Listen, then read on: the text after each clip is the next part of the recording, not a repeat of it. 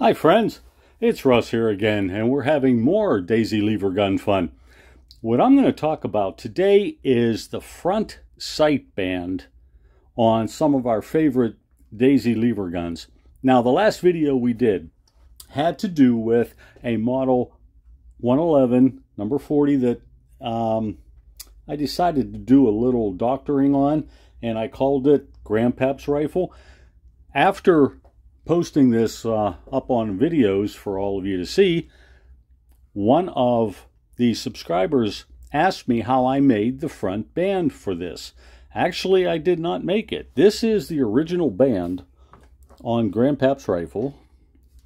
This is the one that came with the gun. I simply colored it in a little with little gold Testors model paint. And if you look real closely, you can still see the dimple here and the dimple on the other side where it's spot welded onto the front of the gun.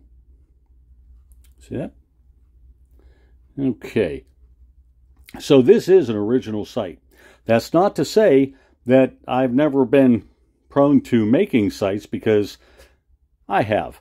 In fact, I have a gun back here that I wanted to own, a modern style Red Ryder that looked like the golden banded guns that were advertised back in the day.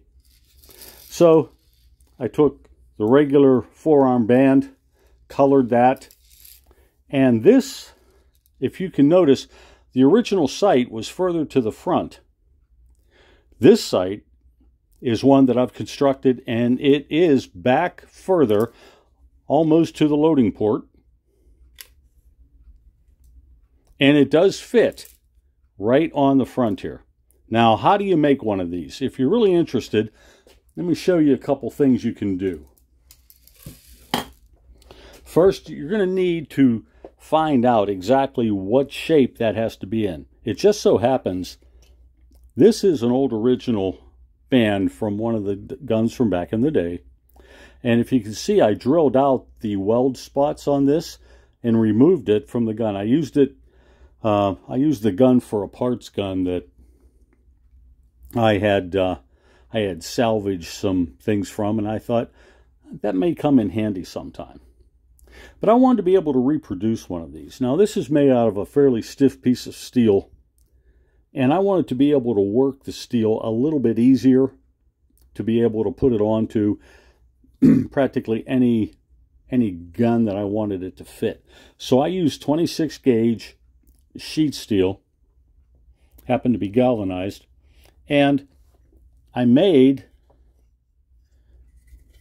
a forearm band jig like this out of parts from other guns. This is the fake shot tube.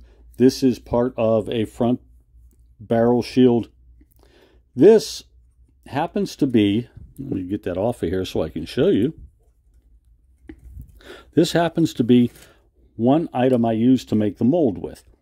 So this is a finished product, and I'm going to show you exactly how I got to this point. I took a piece of sheet steel, 26 gauge, it's galvanized, and I had it sheared down to 3/4 of an inch at several of these pieces. This is good because you can cut it off to whatever length you need to create the band. Once I had a piece cut off, I took the piece of steel, laid it on the front of this jig, hammered the form over top of it, so you can see there's a little bit of space there for it to fit in. And what I ended up with was a piece of steel that would fit over top of the form. I took the rest of it, pinched it, brought it around to the top, and let it be bigger than I needed so that I could work with it. This gave us the basic form. Once I had that in there, I was able to keep the size properly. And this form acts as a good replica for the gun itself. You don't, if you have one of these, you don't need to actually use the gun as the form and perhaps damage the front of the rifle. You don't want that to happen. Now, in lieu of hammering on this form up here, I just took a little piece of that tubing that was the fake magazine tube, and whenever I cause this to go around, I hammer this down over top like that, and I start from that point and make my form. Once you have this in place, it's now wondering how you're going to keep this together. Now, I've done it several different ways. I kind of like this way because it's more solid, but you can use silver solder. You can grind out to bare steel the inside edges of this. You can solder it down, or you can tack weld it if you have a tack welder. Or what I do, and it's easy to see on here because I haven't painted this one, I take a thin piece of the same steel that I'm using, and even though this one isn't quite as tight on the ends, it's a good example here I can show you.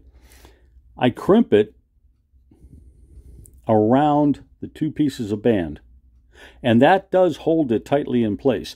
And I crimp it using my vise. I have a bench vise that has good star jaws on it that crimp these things in tightly. So what I end up with is, this is one that's been silver soldered together. You can cut the height down to whatever you need. This is one that I finished. I did double duty on this. I silver soldered it, plus I put a crimp band on it, and then I was able to cut it down and grind it and file it and make it in the shape of a front ramp sight. The reason there are two holes here is because I did have this applied to a gun, and wanting to keep it in space, I used two tiny screws to hold the sides in. You can use adhesives, or you can spot weld, or you can do whatever you want to hold it on the front of the gun. So this is a sight that could be used, and it does. If you see this representation of what the front of the gun looks like, it fits down in here. If I can get that on. I did pinch that a little bit, so get that down on there. And if you can see down inside of here where it's going to fit over top, the fact that I'm using a thin piece of steel gives me the opportunity to form it to whichever gun I have. If there's a little bit of deflection in there, this will work just fine. I can make it fit on any one. So that's my solution for not having an original sight. What I did with this gun was push it all the way back as far as I wanted it. I secured it in that particular spot without using the screws. I cut it back for a little bit of a taper on the ramp. I don't know if you can see that up here. And now this is my version of a new Red Ryder with the golden band appearance, and because I didn't like the fact that the Red Ryder logo was on the right side of the stock, I sanded that out and I created a Red Ryder logo on this side. You can tell that's not factory, but hey, it's pretty good. I used carbon paper and a little rubbing and Sharpie. Looks pretty good. Restained the furniture on it, and now I have a combination of a new Red Ryder with all of its safety features and the appearance of what the gold banded Red Ryders would have looked like if Daisy were producing it today. Hey, since Daisy's not producing it, I figure I may as well make my own. That's it for today, folks. If you have any questions or comments about this, don't forget, subscribe, and let's get this together. We like to hear from you, and I do answer whenever I see comments made. There it is, folks. Take it easy. Have a great day.